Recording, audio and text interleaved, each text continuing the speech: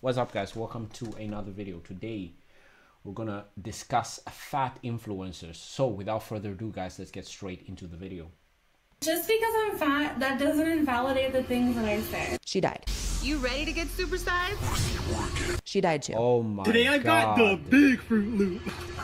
He's dead. Fat positive influencers are dying. So we all know the fat acceptance movement at this point. I sadly did not get a McChicken today. I was feeling like a burger girl. Here's one of the fat Guys, this is very dangerous. And I've seen more and more fat models are appearing.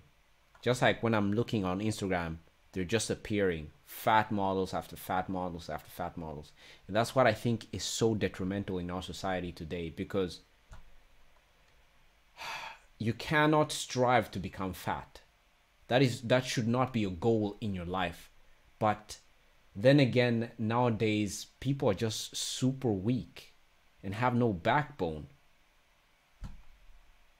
positive influencers named Brittany who promoted fat positivity on TikTok, and this is one of the last videos she posted before she died, where she pretty much regretted everything. Here's the caption: "I wish I could turn back time and have not stopped when it got hard, not given up when the grief hit me. That's life though. This has to be the final time I pick myself up off the ground because I'm scared I'm gonna end up in a very bad place that my body can't recover from." And she was right. I ruined my life with food, binge eating.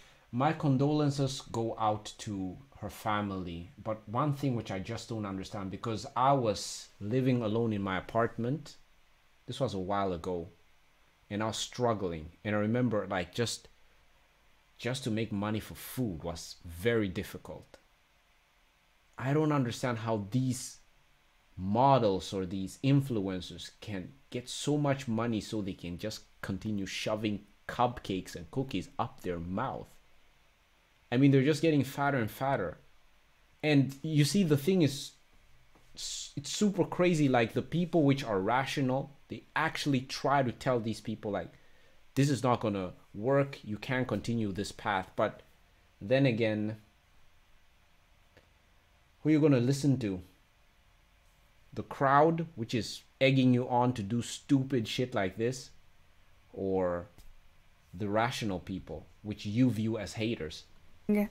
And lack of self-care. And I'm hoping that it's not too late for me this time. You know, I ain't been to the store in 2 years, maybe more now, I guess. I went to the post office once and that was hard. I went to urgent care, and I mean, she can't even speak. When she's talking, you can hear her breath, you can hear how tired she is. I thought my legs were gonna give out from under me. Yeah. It's too much weight for your knees. This is the grim reality of what happens when you take part in fat positivity here. Now, I feel absolutely horrible for her. This is a situation that actually nobody wants to be in. But when you've been lied to by society, saying that addiction is completely okay, this is kind of the result, okay? When modern society tells you it's okay to be extremely obese to the point where you can't even walk, and you should somehow be proud of that, you know? And if you dig into it a little bit deeper, you'll realize that they're just trying to make money from you know. But this is weird because, okay, I haven't seen so many male influencers which are like super fat, but is this just like something which I've seen from women? It must be mostly women which do this, right? Because usually we're pretty harsh when it comes to men. We're pretty harsh. We'll tell it to your face, like, you're too fat, you need to hit the gym. And if you have real friends around, they'll filter that away.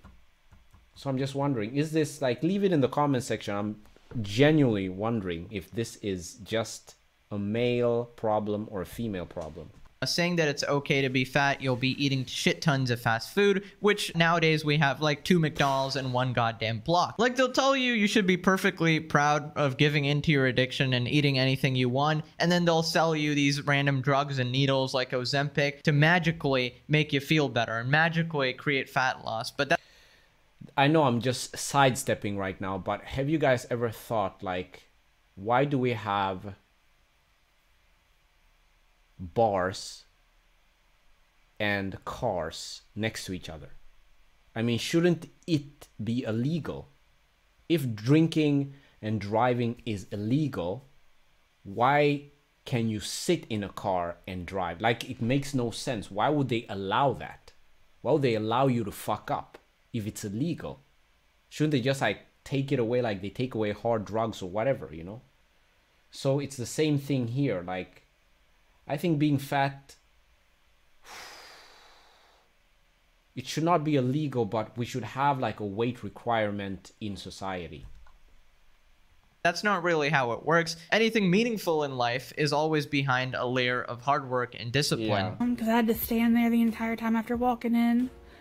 You know, I kept just looking back at the chair and just praying that I could just make it another second until she was done with me.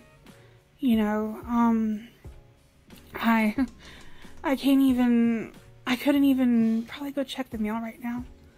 Between, you know, the growth I have in my fupa, so not my apron, but my pelvic region, it's about 30-40 pounds. But not even that, it's the confidence also which gets destroyed when you're a fat person. Because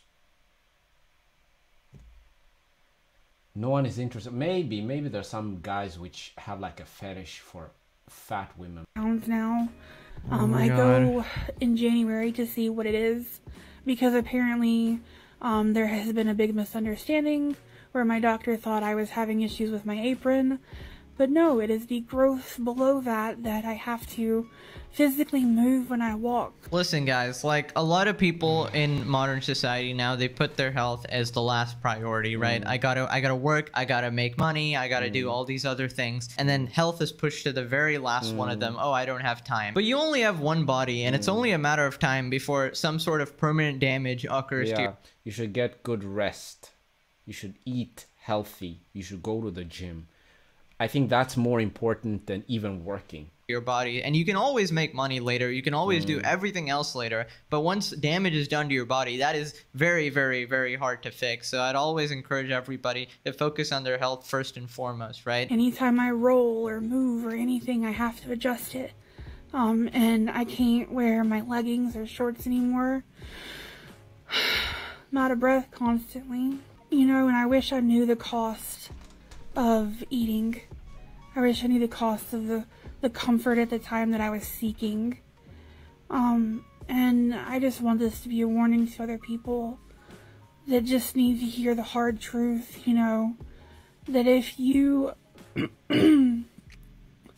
if you keep it up and you keep, you know, gaining and not taking care of yourself and moving around and doing what you need to do, you know, your health is going to decline. I'm really proud of her for posting this video, because despite the fact that she was actually part of this movement and promoting this sort of lifestyle, she's finally come to understand what sort of consequences this has on other people. And them hearing it from another sort of fat positive influencer will do wonders, way more than I could ever say, because they'll probably just ignore. Yeah, because it's like you're listening to the skinny guy talk and you think that the skinny guy or the guy which goes to the gym all the time doesn't really put in any work. That's how they view it, right? And I'm just like, bro, there are no shortcuts in life. I'm sitting here every single day posting YouTube videos, learning how the algorithm works. Why? Because there are no shortcuts. I need to sit and put in the work. It's very tragic, it is, but that's what happens. And it's a sad story, but it's a story which needs to be told on this channel and so many other channels, where it's like, will we stop motivating women to be fat, women to be lazy? Because you see, the thing is, like, most of these girls look for the easy way out, and that's why OnlyFans is so prevalent right now, because it's so easy. It's so easy to make money. You can just sell your pictures. But the repercussions for that is you destroy your whole life. And if people find out that you've been doing that, bro, they lose all respect for you. So yeah, life is about hard work, and there are no shortcuts in life. And I wish somebody could have just explained it to her. But there were a lot of people which probably tried. I don't think there was just one person, like the comments, look at so many comments. I sit through my comments and I answer them, and if people are attacking me or they're talking shit, I'm like, okay, yes, I understand. Even though somebody might criticize me or make a joke or whatever, you know, I always listen to it, because you can always learn something from people, even your haters. Even sometimes my haters, they say something, I'm like, yeah, he's right about that. I'm gonna write that down and I'm gonna change that. Even my haters. But bro, you have to be able to listen to other people. Now people are in their echo chambers. No, I don't want to hear. I don't want to hear. That doesn't work. Life doesn't work that way. You can't just shut your ears and expect everything to just work out. No, you need to put in the work. So harping back to what I said before, there are no shortcuts in life. For me or something. I'm really proud of her for actually posting this. This is going to help a lot of people. I do what I need to do, you know, to take care of my husband and stuff still, and I make things work, and I can do the things that I need to do, but they're very, very hard. You know, I had to have help trimming my toenails the other day because I felt so out of breath trying to lean over and do my toes. There's just a lot that is taken away from me, and I want you to know that it's not worth it. It never is. It's not worth Never your is. life. I really hope that I can turn it around this time, because it's really scary how bad things can get. It really is. And it's never worth it. It's never worth to give into your short-term desires for and sacrifice your long-term health there. And what people don't understand is you don't have to give up the foods you love. You don't have to give up everything nice in the world or something. In fact, you'll probably enjoy the food way more if you actually go through that layer. Bro, just do it once a week. If you want to go to McDonald's, do it once a week. The rest of the week, you're disciplined. And that's why I'm saying church is so good, because you just do it once a week. You get to go to church just once a week, and it's an hour you get to go. Then the whole week you can be doing your bullshit. I wouldn't advise you to do it, but bro, that's discipline. Of discipline and understanding that, hey, there's times I can eat this, there's times I can, and you know, if you have it in controlled amounts, it's like everybody's had that experience of eating McDonald's 7 days in a row, and by the third day you actually just hate it, and you're just confused, like, hey, I love McDonald's, why do I suddenly hate it? Because you're having it over and over. But it's not even that, bro. McDonald's, the food itself, they put something in the food, honestly, because sometimes I crave a Big Tasty. I crave that burger, and I'm just like, why am I craving this burger? Why?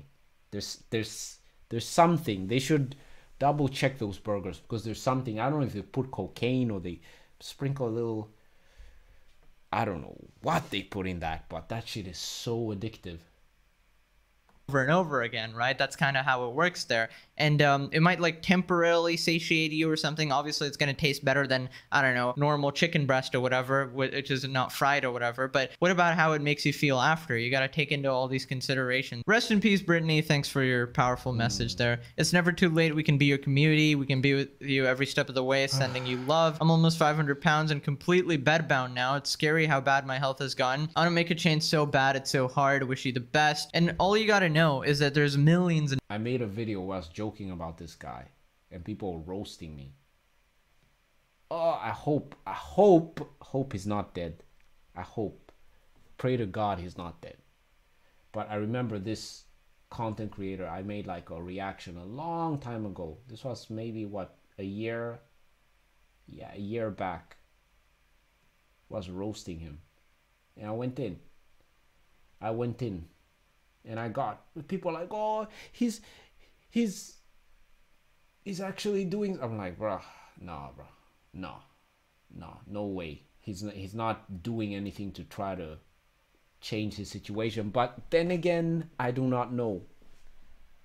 But please don't say that he's dead. Just millions of people out here with you in the same journey, going through the same struggles, and you can always reach out and ask people how they do it, how they overcome this sort of impossible seeming task, you know? I started this year at 576. I finally found a medication combo that works for me. I'm currently at 523. It's rough listening to everything you are. Awesome progress. I hope 2023 continues to be successful. I hope you found what works for you. So she's really seems like a good person over here. I haven't seen the rest of her. And then the thing is also like this, because I think the reason why I hate people like this is because growing up, I never got this. Nothing was ever sugar-coated for me, right?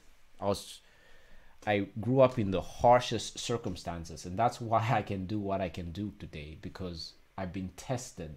Physically, mentally, I've been tested. And it's very, very difficult to break my psyche. It is. And you know, I can complain sometimes. I can lash out.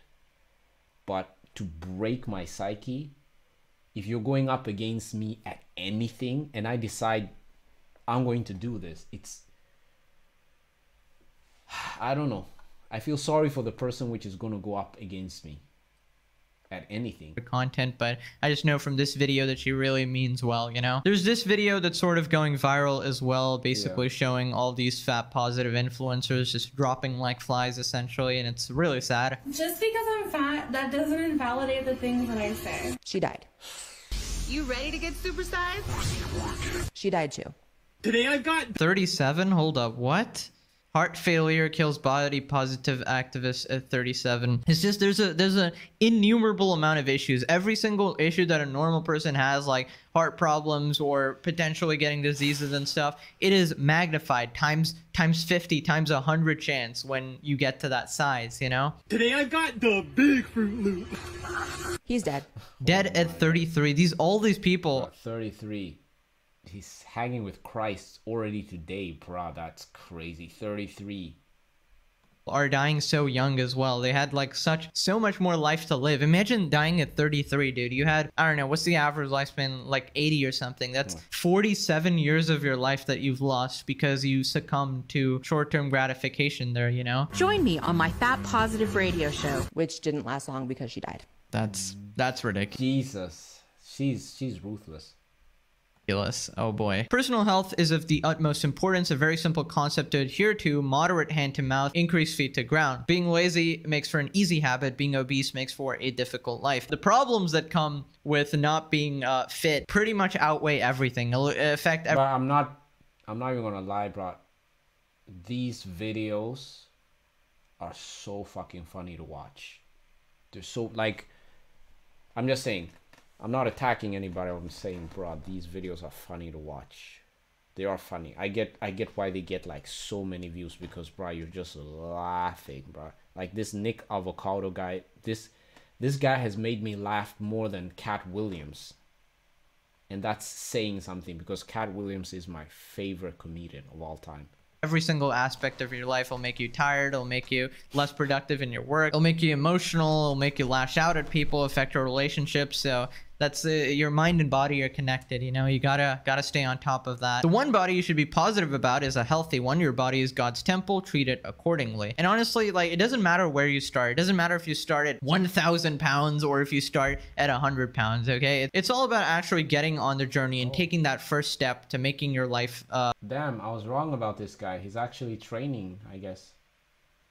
better, you know? Here we have another article with just a morbid headline. These 4 social media influencers were swept up by a movement that claims obesity is perfectly healthy. The tragic truth is they all died under the age of 45. A well-known activist, professor of fat studies. The fact that there's a professor of fat studies just shows where society is at. There's nothing to study there. Dr. Kat Paz, who questioned the links between weight and health, lost her life aged 42. Based at Massey University in New Zealand, she also presented a fat positive radio show. What can I say? Your life's work was literally just inspiring other people to become like you, and essentially just promoting them to harm themselves. And the worst part about all of these situations is that these people think they're actually doing a good thing here. They think they're being the nice ones here, when in reality the people that are mean or whatever, the people that are actually telling you the truth. Yeah, that's what I say. The people which are giving you that harsh truth, the cold shower, those are the people which you hate. and you attack and you push away and you don't want to listen to them. No, I don't, bro. Like, how are you gonna push forward? You need the haters. You need it. Sometimes the haters, man. If you want me to stop, just say, hey, good job. If you want me to stop, but the hate, brother, the hate gets me going, bro. It's my motivation. Are actually the nice ones in the situation because they're saving you from dying at age flippin' 42. Jamie Lopez, who starred in U.S. reality TV show Super Size Salon, died from heart complications age 37 last December. I wonder what's going to happen to Lizzo. She's pretty big, that one. And there's always going to be people willing to exploit these sort of situations and all these TV shows and stuff like that to put these people in the spotlight, give them all this brand deals or whatever. I'm not going to be surprised if JB, the woman we covered asking for free extra airline seats, is going to die in the next few years either, because there's... Bruh, that's crazy. Don't wish death upon anybody. She shows no signs of stopping. She wants the entire world to change for her. And you know she's suffering. Nobody at that size can have a healthy and fulfilled life, you know? Classic Cosmopolitan magazine. Bro, look, it feels like the aeroplane is gonna be flying a little sideways. Just joking. Oh, yeah, oh my god, I hate Iyambo Davidsson for saying that, bro. I'm just kidding. Bro. Yeah, anyway, guys, that's where we're gonna end this video. Very, very informative, very interesting, but then again, I say the exact same thing. To make a long story long, guys, never take the easy way out. I understand, I get it. It's hard waking up every day, but always think like this. I get to wake up. The Lord has given me one more day. And from the words of Cat Williams, you know, every night before you go to bed, think to yourself, that could have been it. That could have been it. And if that's it, hopefully you did the right things.